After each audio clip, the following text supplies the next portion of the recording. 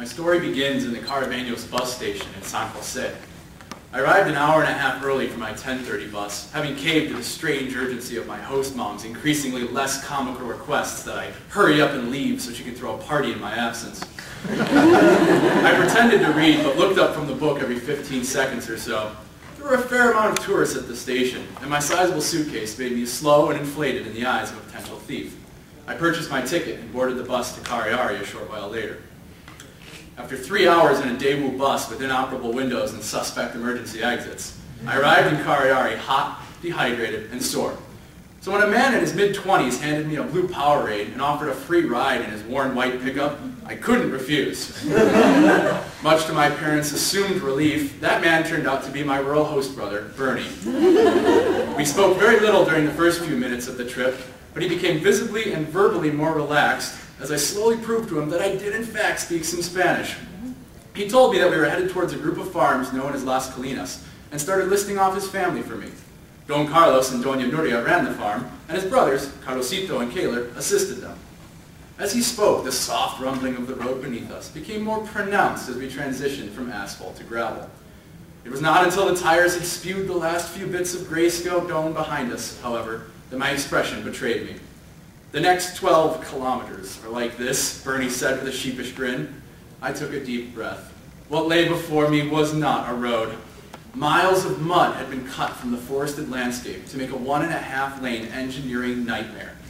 But as if for some fear that its sizable ruts and ditches would not suffice, the passage's cruel architect had sunk football-sized boulders deep into the dirt for added stability. The pickup creaked and moaned for 8 long miles, with Bernie being forced to downshift as we exited one pit, only to fall into another. When we finally arrived at the farm, I leapt from the truck with genuine enthusiasm. Our 45-minute trek had left me with a pounding headache that would last for almost 2 days, and a rectangular bruise across my right shoulder that would fade soon after that. Doña Nuria rushed to the side of the truck and offered to help with my suitcase. She welcomed me to my new home and gave me the grand tour. My program director had told us that every one of our rural estate families had running water and electricity. Neither one of these things was entirely true in my case. A gas-powered generator in the back of the house pumped water into a tank on the roof, and gravity created the pressure necessary to provide the illusion of running water when you turn the spigot. The same generator also charged a few car batteries that created a less convincing illusion of electricity. They provided enough power to run the few compact fluorescents that dotted the ceiling, and gave the family the option of watching a football match in very limited installments. I explored the house for a few minutes with the flashlight they had given me before Doña Nuria called me to dinner. The meal consisted of a variety of tubers floating in a thin broth. Doña Nuria proudly explained that every item in the bowl was something they cultivated on the farm.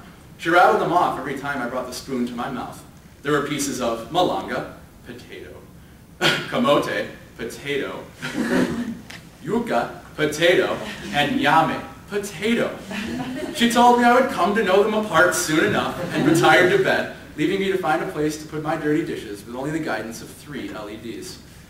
I spent the rest of the night marinating in my own sweat beneath a mosquito net. It was a baptism by 80-degree heat and 90% humidity. I didn't sleep so much as deliriously claw at my sheets and beg for it to rain in a half-sob. My host family would later tell me that it had been unusually warm during my stay, even by coastal standards. Their assertion did little to mollify the dark pools of flesh that gathered under my eyes, or the fact that my whole body felt like I had spent the night playing in a slip-and-slide lined with Crisco.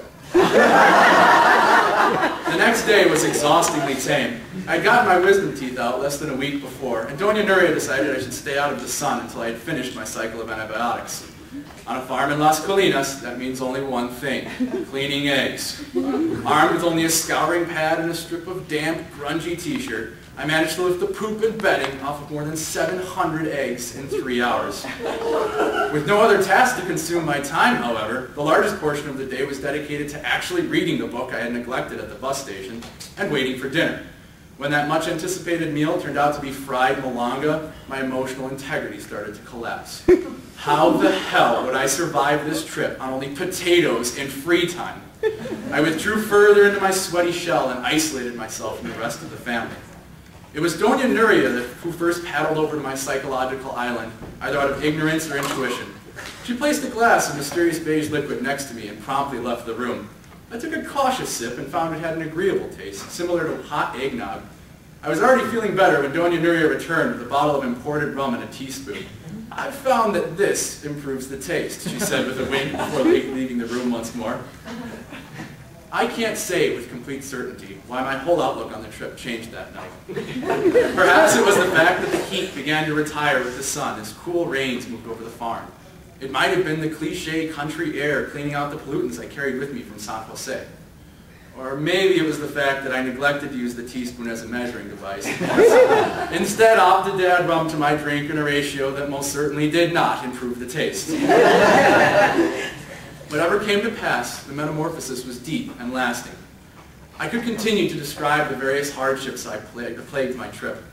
I could write about my discovery that there are at least 2 species of ants and 1 species of beetle small enough to fit through a mosquito net.